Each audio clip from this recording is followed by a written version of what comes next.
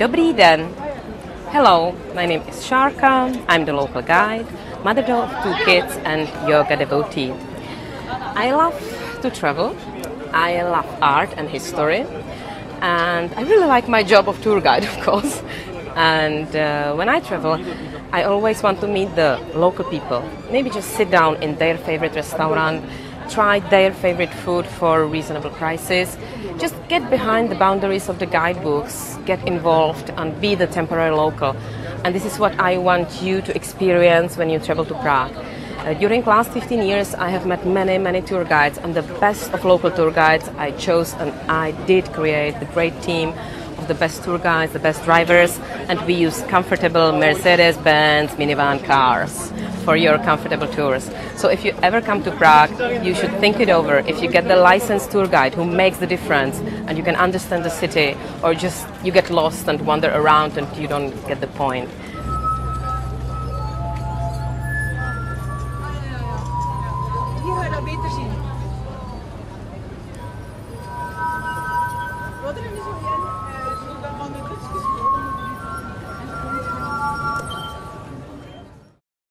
Here we are standing at my favorite place of Prague, the Charles Bridge. Well, the bridge is a kind of romantic connection between the Prague castle, the royal head of Prague, and the simple people of the old town, the businessmen and burghers. And if you prolong this line, it is a beautiful connection between the Western Europe and the Eastern Europe. Yes, it was a very important, solid land connection. Somebody was smart, somebody who built this bridge in 1350s, and that was our King Charles IV. Not only he founded this bridge, he founded the Charles University, the new town of Prague, many churches, monasteries, the city walls. We really love him. He established so many things that until today we use them as a resource. He was very religious and superstitious, and he founded the bridge on the very special date. It was a date of odd numbers. You can try to name odd numbers and you get the date. 1, 3, 5, 7, here we are. The bridge was founded in 1357, and the legend says it was on the 9th day of the 7th month, 5 o'clock 31 minutes. So you get the palindrome of odd numbers. And as you know, odd numbers bring good luck, and it works.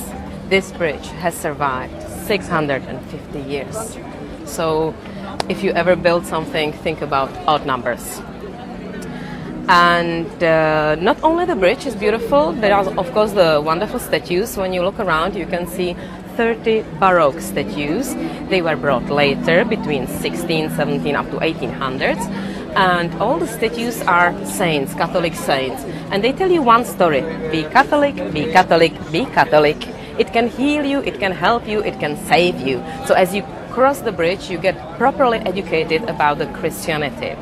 The most famous and the oldest statue is Saint John of Nepomuk. It's always very favorite, famous and crowded place, because when you touch the place where this saint was killed, it can bring you good destiny and good luck. You have a one wish for all your life. You touch the place where the saint was killed and you'll be lucky. And it works. I finished university this way, and that was a miracle, I can tell you.